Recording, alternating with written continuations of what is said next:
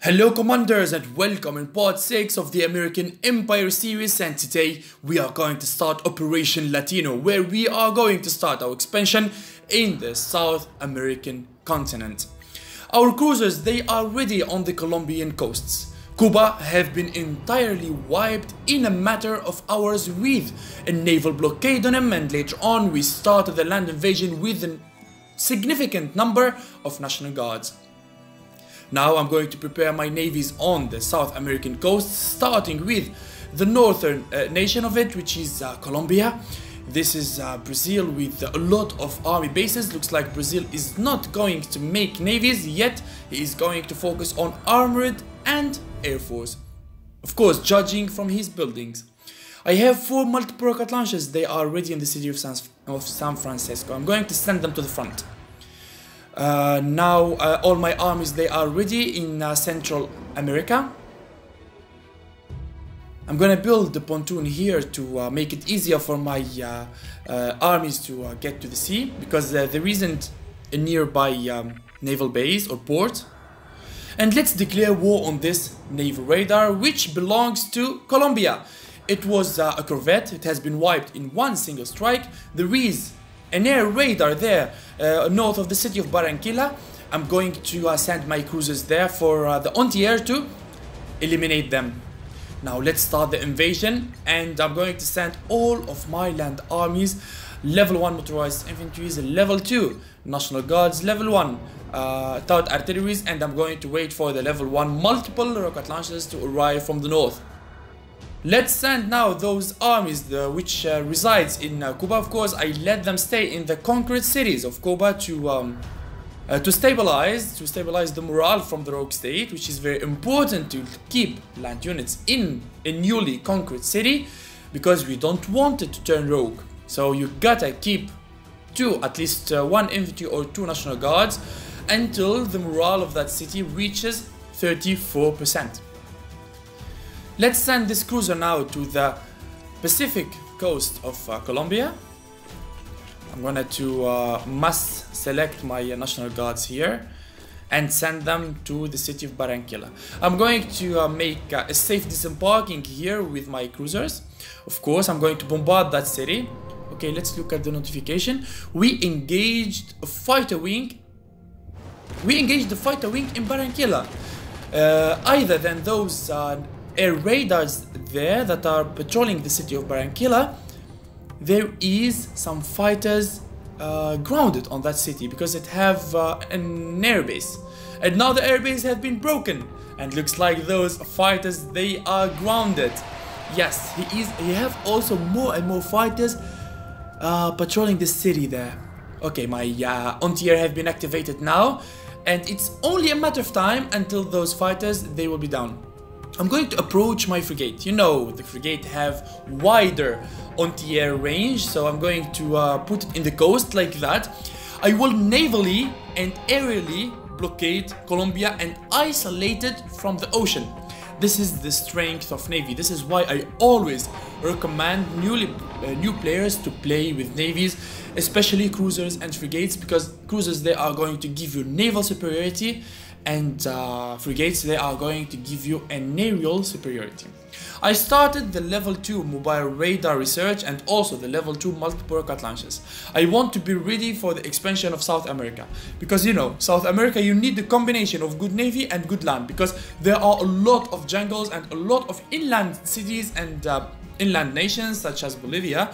So we will need strong air force and strong land army to complete an invasion on these nations, because only navy is not going to be enough. I'm going to annex the city of Tegucigalpa.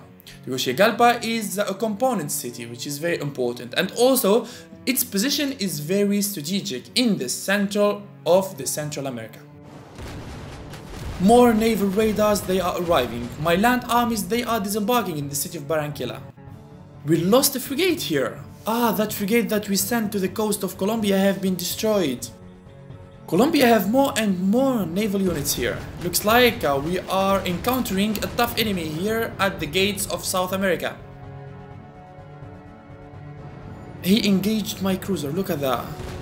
He inflicted, he inflicted a lot of damage to my cruiser. Okay, I'm going to retreat and send my dark horse here. My stack of level 3 cruisers, which have the range of 100, and so I can wipe out those Colombian ships from distance. I'm going to get back a bit my fighters. Now I have, of course, 2 stacks of level 4 air superiority fighters. They are going to be useful lately, don't worry. Whenever the enemy is going to have strikers or helicopters or something, those fighters, they are going to be our lethal weapon there.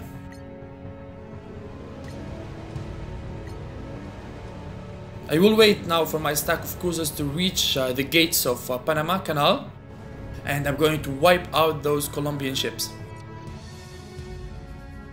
This is the notifications. You can see there from the score that I am the first one. Saudi Arabia is the second, and the third is Austria. Okay. The ranking is actually impressive, seeing Austria the third one now in day 21. Well, the United States of America is still the first one. Here we are continuing to expand and gather more victory points and gather more lands. So 100%, if we continue at the same pace like this, we are going to remain the first ones. We are going to have the strongest economy, and also we are going to have the strongest army here. Okay, I give the command for my navies to attack those Colombian ships, and the operation was successful as we destroyed the Colombian task force that have been composed of destroyers and corvettes. Okay, the Caribbean here, the Caribbean waters, they are cleared. Colombia is using artilleries to attack me from distance. He have a recon division there near the borders of the city of Barranquilla. He did not enter the center of the city. He let his stout artilleries to attack me from distance, which is very smart, a smart move, not reckless. This gives an idea that Colombia is a good player because he is using his units wisely here, but he cannot stand against the strength of the American army here. He does not have any chance, because now I'm going to use my navies on him. I'm going to use my frigates and cruisers to attack his artilleries there, and of course, as soon as my multiple rocket launchers, they are going to be ready in the lands of Colombia, I'm going to start shouting him from distance. He will have no chance here. You can clearly see in front of you the tremendous army that I am sending there. The significant number of surface vessels that are surrounding the Colombian shores. Despite in day 21 he have destroyers and corvettes, which is respectful, which is good composition of navy very early at the game for a public game, but he met with the strong navy, a level 3 cruisers, which is unbeatable in naval warfare, only if you have attack submarines. And also your attack submarines needs to be high level and needs to be on high seas to be able to also stand a chance against cruisers.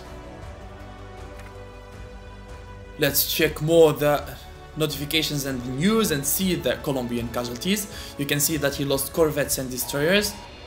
And now I'm going to start using my air superiority fighters. Let's make them useful for now. Let's make them useful. There isn't air targets here because we destroyed his air superiority fighters, so I'm going to use my air superiority fighters on land armies.